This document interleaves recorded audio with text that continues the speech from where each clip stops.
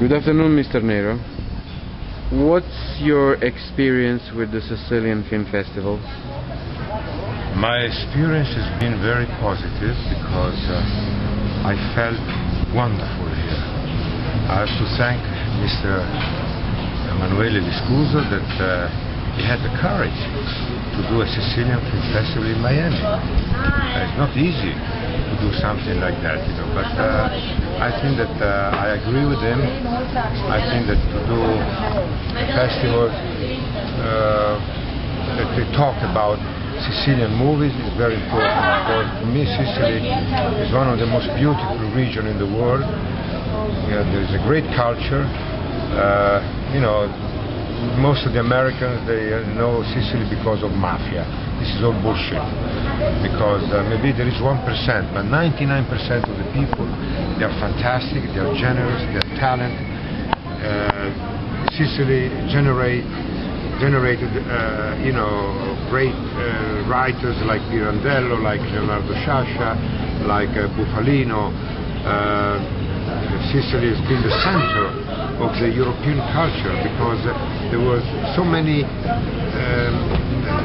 civilizations there. You know, there were the Greeks, there were the Byzantines, the Normans, the Arabs, the Turks. You know, everywhere from all over the world, or from all over Europe, they concentrated in Sicily, and they left great.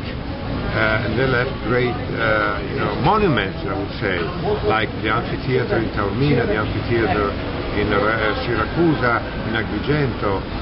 So I think that I'm very glad to be here, and I hope to be back next year. I made great movies in Sicily, you know. I think I made about 10 or 11 movies in Sicily. Actually, there was a producer years ago who used to say, Franco Nero plus Sicily means success.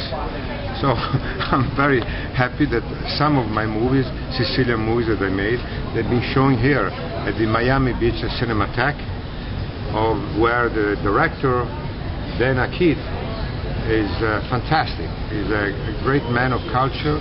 He knows a lot about Italian movies, about European cinema, and that's very important. Did you like Miami? I love Miami, especially in the winter time, because when it's winter in Europe, it's very cold. Here the climate is wonderful, and I've been here before. I've been here about 10 years ago. I did a movie called The Versace Murder, and I stayed here 2 months, then I came a few other times. So there is a lovely atmosphere in Miami. Which one is the best, the most special remember you will bring with you in Italy when you will go back to Italy? The best remembering would be staying at the house of Emanuele Viscuso, where I had the chance to try to fish with the net. Anyway, that is a good thing, but apart from that is the generosity, the friendship that I managed to have, you know, with Emanuele, because he's a lovely person, full of talent, and we need people like that.